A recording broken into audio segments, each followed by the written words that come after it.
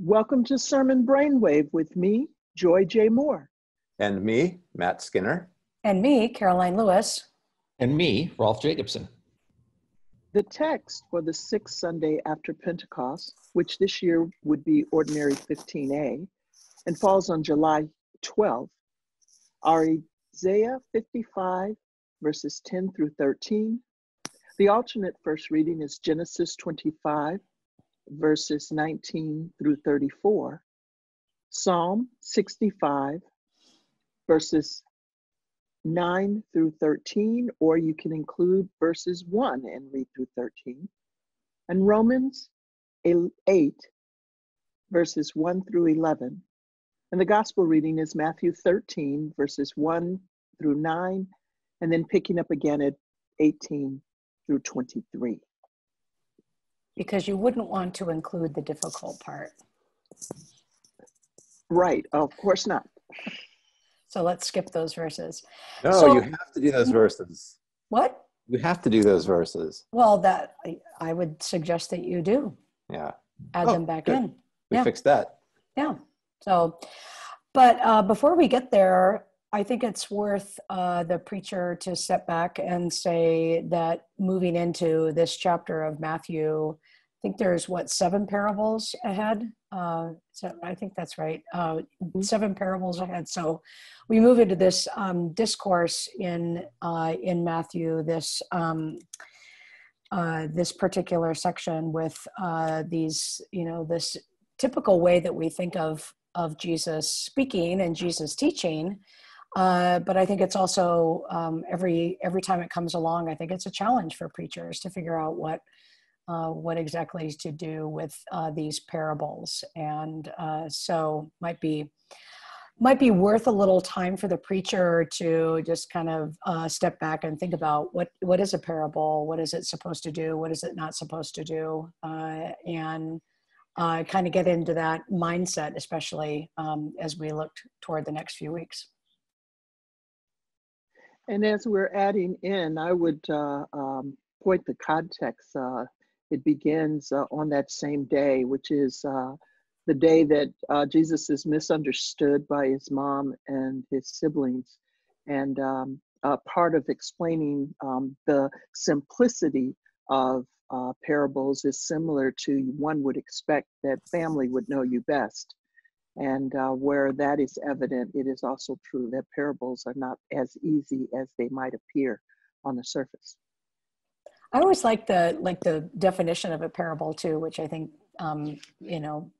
people maybe people don't remember, but I mean it literally means to throw alongside, right? You're throwing 2 things alongside each other, and I think there's something that's important in thinking about that definition of there's something sort of disruptive in this, or there's something that's one of these things is not like the other, right? Or there's something in that comparison that's supposed to sort of maybe unnerve you or really call you into question, so that the immediate response to the parable is not to solve it or to figure it out, but to sort of sit in that space of that parallelism and what happens when these things are thrown alongside each other. So I think that's it. It also invites a kind of hermeneutic, I think, that I don't know if we as often engage in as preachers. But here we have a parable of the sower or the soils. Anybody want to weigh in? Well, I think it's a great passage for, the setting. Like Joyce said, we've just gotten a statement of Jesus being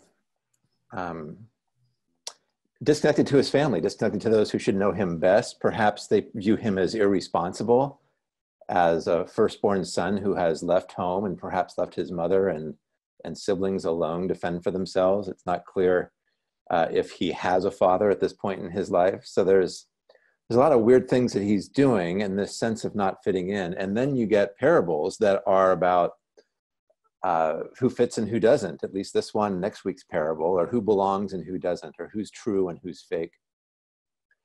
And in the midst of it, you also get that central section that's so important, not just because of the disturbing passages where Jesus talks about shielding the truth from some, but also because he says, this is verse 16, blessed are your eyes for they see, and your ears for they hear. I mean, he also in the course of that passage, also verse 11, to you it has been given to know the secrets of the kingdom of heaven. So there are these clear statements to his people that they are insiders, that they have a privileged status in terms of their knowledge, in terms of their accessibility to him, and in terms of just their sheer chosenness, which is always a slightly offensive biblical theme, but there it is. So it's in the midst of some really unnerving parables, there's also these words of promise to his own people that are really important, I think, to look at, because sides are starting to get drawn in this story, really not just stark and disturbing sides, but sides that will eventually prove to be lethal in the story. Now, we might want to criticize that and talk about, you know, binaries and dualisms and the problem with thinking that way in our ethical lives, but it's what's going on in the story here. So it's important to set this in the stage of a ministry that is not really working the way you might have thought it was going to work if you thought working meant Jesus loves everybody and everybody loves him back. Well, I think that's an important point, and noting, yes, you have those blessings, and the reality yet that yes, the disciples or those in Jesus' inner circle are able to see what others are not able to see, particularly when you get in verses 11 to 13, the crowds then do not understand what Jesus has to say. But I think there's promise in that, but at the same time, this is where you go back to the Beatitudes, and where you have those blessings of hungering and thirsting for righteousness, and then immediately after that, and you are the light of the world, you are the salt of the earth. And so I think one of the themes then in these parables is, yeah, you'll be able to hear and see what other people are not able to hear and see about the kingdom, and then also to give witness to that, or to what is that then going to look like? How are other people going to know? What is going to be your testimony, or what are going to be your actions then that maybe invite other people to see? Or so it's a promise, and there's also, I think, a responsibility in this, that yes, there is that promise of being of having that charge, but at the same time, there's something that we're then called to do as a response. And I like that, the importance of the responsibility that is clearly assigned. But in light of what Matt was saying, or I should say, and in light of what Matt was saying, it is not a call for power over or power against. It is an invitation, as you said, Caroline, to be a witness, to be that testimony, to offer that hope in the midst of a world that is, the other line that is at the beginning or in the previous text is that these were also people that were looking for a sign. And sometimes that sign does not come the way that we expect. And I think that's another piece that is evident here, is that we're looking for something and we may not recognize it when it shows up.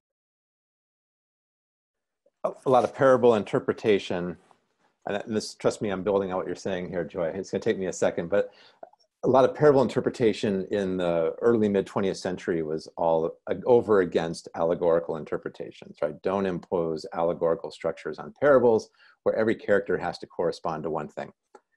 It's a good rule, except when you're dealing with Matthew 13, and this parable he gives an allegorical interpretation to, and the next parable next week he'll give an allegorical interpretation to. So parables are not allegories except when they are, is the bottom line there. One of the things I appreciate about this parable, though, is where Jesus does not allegorize one feature of that, and that's this notion of fruit bearing, because he tells you what the soils are, he tells you what the seed is, he tells you what the devil is, he tells you what hot weather and adverse circumstances are. So what does it mean to bear fruit, and especially to yield 160 or 30-fold, these pretty healthy yields?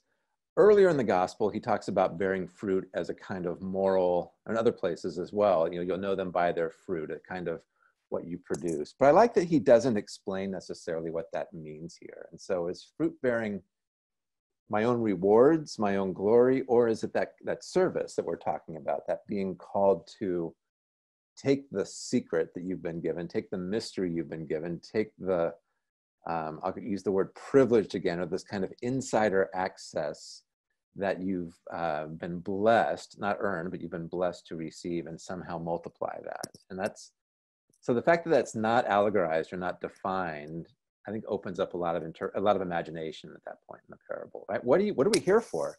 What's the offspring, or what's this consequence of our knowing all of this stuff? And how is it going to help the world, or is it not? I hadn't thought about it like that. I like that, Matt. Mm-hmm. Yeah, I like that. Well, thank you. The I'm sure I stole it from somewhere, and one day, 10 years from now, I'll read it and I'll go, oh yeah, it was their idea all along. Rolf. I'm struck by two things, or actually a bunch of different things. But one is it both in the passage that comes right before this one. Actually, I'm sorry, not at the end, right? With in verse 9, let the one who with ears hear. And then in the part that's skipped towards the end of that, the line, Jesus says, blessed are your eyes for they see, and your ears for they hear, which is a little, a beatitude there, just a little one, that kind of does recall the passage Caroline was going on. And then there's just the emphasis in the explanation, in the allegorizing of the parable of about hearing. And so that's interesting to me. And it's interesting that this is the first of all these parables that are going to come. In some ways, then, this is a sign about understanding the rest of these parables that Matthew puts all in one section. I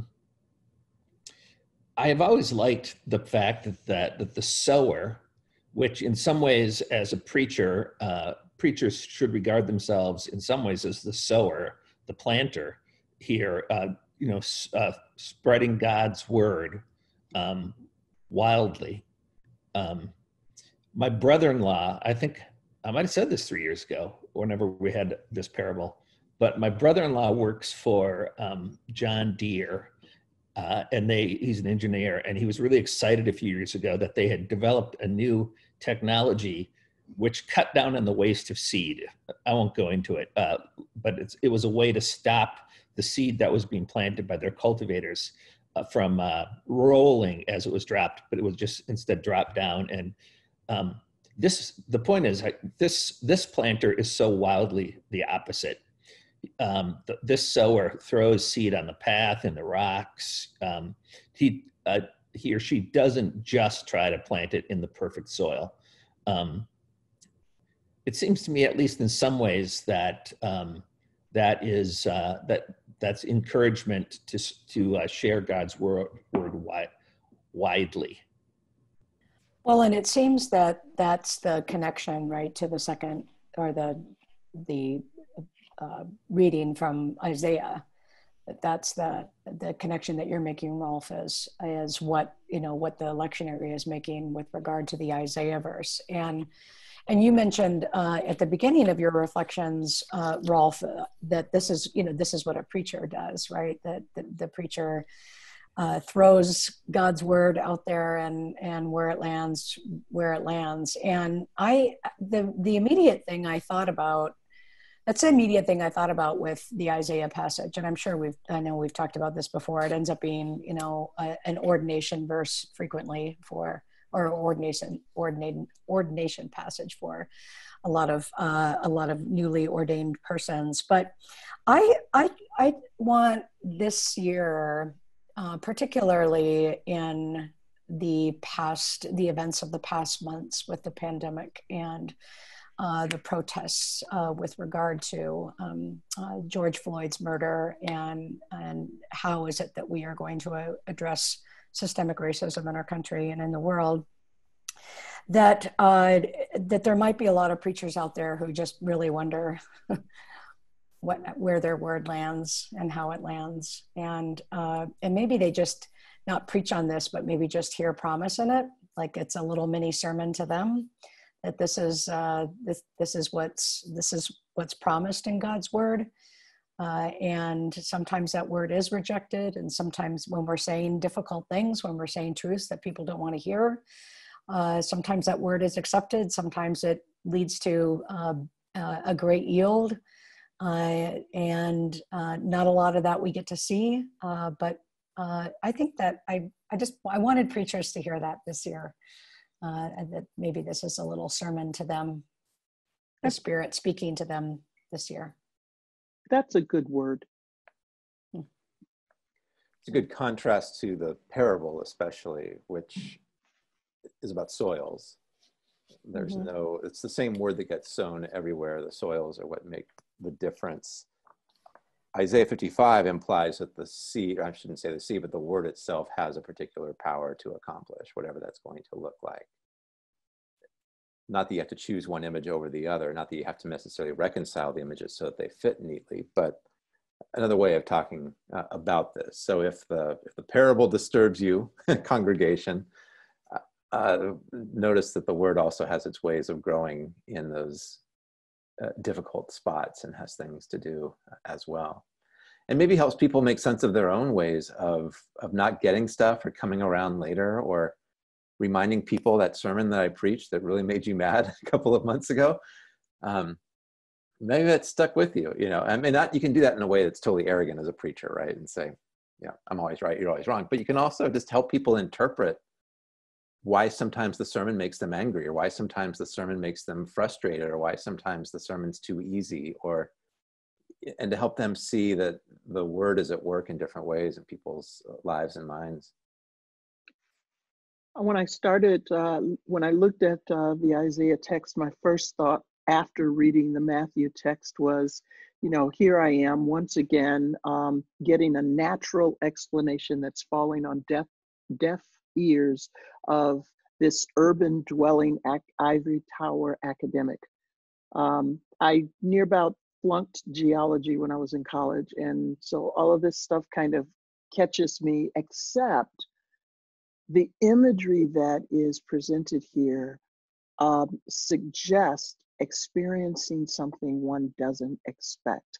And that's whether you're scratching your head with the parable, or you're seeing the really, really good that could come out of something that you didn't expect, which is the literal images that you have in Isaiah 55, where, you know, you'll go out in joy, but be led back in peace. The mountains and the hill before you shall burst in song. And it's like the beauty becomes even more powerful in its peace, in its song, in its comfort. And maybe I read too much of that portion of Isaiah as comforting, but those were the images that began to resonate for me literally as I read those words this time. It is one of it is one of my favorite passages in the whole Bible, that section from Isaiah 55. And so we better move on before I start talking about it. Oh, wow. So I'll probably never shut up. I wished I had given you that spot. No, you said perfect. What if you? That's all right. The Jacob stories are my favorite part of Genesis. So just a word about the Psalm before we get that, because the Psalm picks up on that. Obviously, the reason the Psalm is chosen as the response to the first reading from Isaiah is the end of it picks up that same language about creation responding. You know, that is, the pastures of the wilderness overflow, the hills gird themselves with joy, the meadows clothe themselves with flocks. It's actually more of a more of a harvest psalm, so it's a little odd to have it here. But if a lot of congregations in our context are worshiping outdoors right now instead of indoors because of the COVID virus itself doesn't fare very well in the outdoor humidity, and it doesn't spread as much. And so it just might be a perfect psalm to focus about, God's work in creation, and to call forth a reflection on beauty, a reflection on God's abundance and fertility, something along those lines. But now you wanted to talk about Jacob, the so-called Jacob cycle, Matt. Oh yeah, longtime listeners know I love Jacob, so he's the centerpiece of Genesis for me. So. And what do you love about Jacob? I love that God loves him, and that he gets by just partly out of just will, desire, this idea of wanting a blessing no matter what, and we'll do what it takes to get it in these stories. So I love that about him, the way that takes this trickster motif and puts it, talks about it, a trickster in the service of God, or as one who refuses to be shut out of divine blessing, or refuses to be shut out of God's order, and we'll find a place for that. So it's it's just, of course, a story that has themes that stretch throughout Scripture. So I like him. I read this, and maybe in light of where we are today, I usually am with you, Matt, in just loving to get to know the consistency of the identity of Jacob from, while he was yet in his mother's womb. But what struck out for me this time as I read it was this idea of two nations are in your womb, peoples. And just the reality that where we are as we preach this text now is how do we move away from just that individual to actually pay attention to the communities that we are a part of, and to see God's love for all of those communities, not one over the other, but one for the other. And that really stood out for me this time as I read this text. The Jacob is characterized in the way that the fundamental feature of Hebrew narrative is it characterizes not by it shows, it doesn't tell. And so you see a character do something or not do something, behave in a certain way, and it tells you about it, and then it usually won't comment on it in the way that modern literature will so often do. It's sparse in that way. And so what you're going to get in these weeks is Jacob is a profoundly gray character, morally, ethically, in terms of how he treats other people, in terms of how he treats his daughter, in the passage that will never show up in any lectionary, probably, the rape of Dinah, in the way that he treats his sons, how he, actually is mad at Dinah's full brothers for avenging her, and he's worried about how it reflects on him, and how he plays favorites with first his 11th son and then his 12th son, right? It's he's a profoundly gray character. And what happens in this character is he takes advantage of his brother Esau. In this one, he steals the birthright, which the commentary on the website does a good job of explaining what comes with a birthright. But if, in essence, the firstborn is going to get the family business and gets an extra share of the will, of the estate, rather. So in this case, it would be 66% versus 33. And so Jacob flops that on him for a bowl of lentil stew. And I don't even like lentils that much. I heard a great sermon on this from one of our D-Min preachers a few years ago, who preached on it and said, would I do that? Would I, for a bowl of stew, would I trade my birthright? Of course not. He goes, but I trade my health for a plate of refried beans and saturated fat. And he did a nice thing about how it's easy to look down on Esau for this moment, but then he flipped it and had us reflect on our own choices in a really helpful way. Well, I think too, it's one of the things that we think about when we're introduced to characters in Scripture is we tend to look at them at kind of utilitarian in terms of, okay, what is this? How does this further the story of God, or what is this telling us about God's people? But this is one of these stories, and then this whole cycle where it sheds light on the nature of God and who God is and how people interact with God, but also so much a mirror for ourselves. And maybe it's because I'm the firstborn or something, but just the way in which we have certain constructs that with which we work that then assume certain ways that we will be treated in the world, or that we expect certain things to come our way based on those constructs. And where is it, and how is it? How do we respond when those constructs are called into question, or even usurped? Or then how do we then re-navigate our place in the world? And so I think that lens into the human condition with regard to this story, I think could also be really fruitful in preaching. We should go on to Romans. I was going to do that if you'd let me string how you began about this larger idea of God, of the acts of God.